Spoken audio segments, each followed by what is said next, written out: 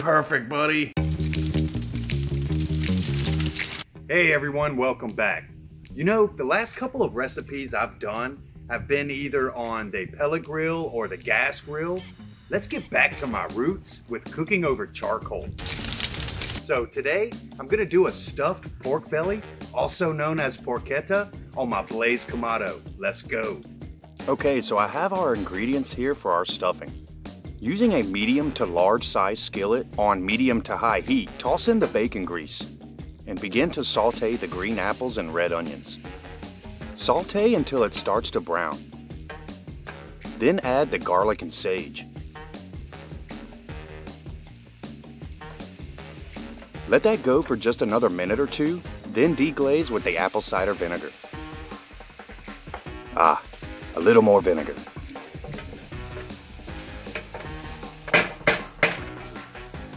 Oh, it's smelling good.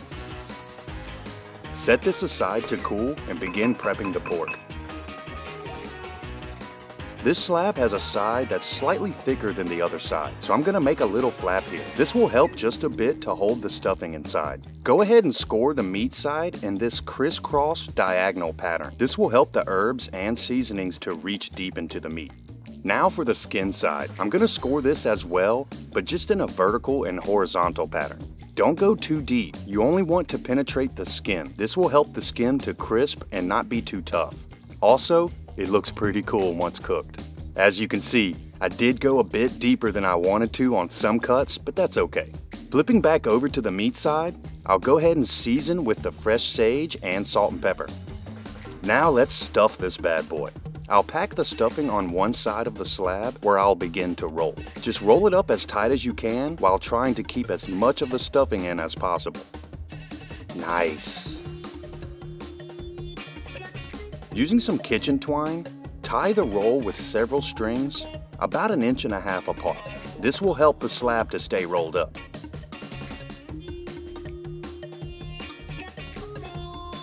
Oh man, I'm excited.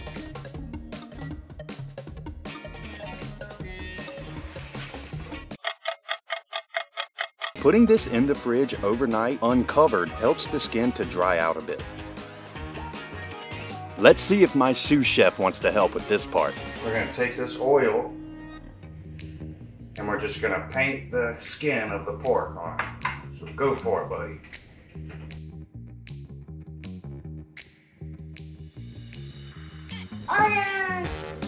Time to get it on the grill. You heard him. Let's get the coals going. I'm preheating to 250 degrees, so I don't need a crazy amount of charcoal, just enough for about a 4-hour smoke. Once the coals are starting to ash over, toss in some wood chunks. I'm rolling with indirect cooking today, so I'll include my heat deflector for this. Okay, the grill has stabilized at 250. I like using a deep enough pan like this to hold my aromatics. I'll just throw in some of the extra apple, garlic, and sage, and a few cups of the apple cider vinegar. Found an orange laying around, so I'll include that too. Place the pork on a roasting rack, over the liquid pan, close the lid, and let it cruise.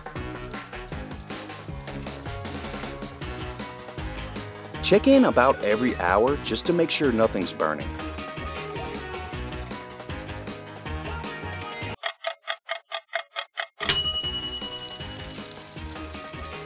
Once the internal temperature reaches 160, this is when I like to crank up the heat to about 450 to get the skin popping and turning into cracklings. This should take about 20 to 25 minutes. Just don't go too far, you'll need to keep an eye on it.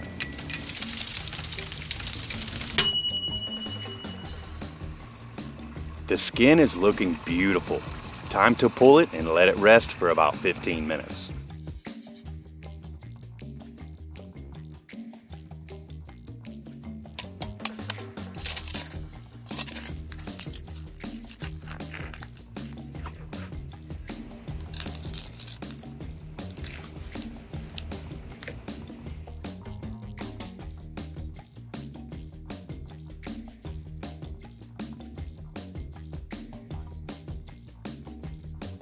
Guys, it came out great. I'm anxious to try it. Let's give it a shot.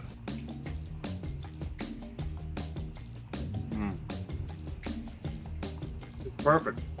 The sweetness of the apple, man, with that pork. Oh, and it's so juicy from all that fat. One more bite. Ooh, my kid. Thanks for watching today, guys. Be sure to subscribe to our YouTube channel and hit that bell for notifications. I'm out.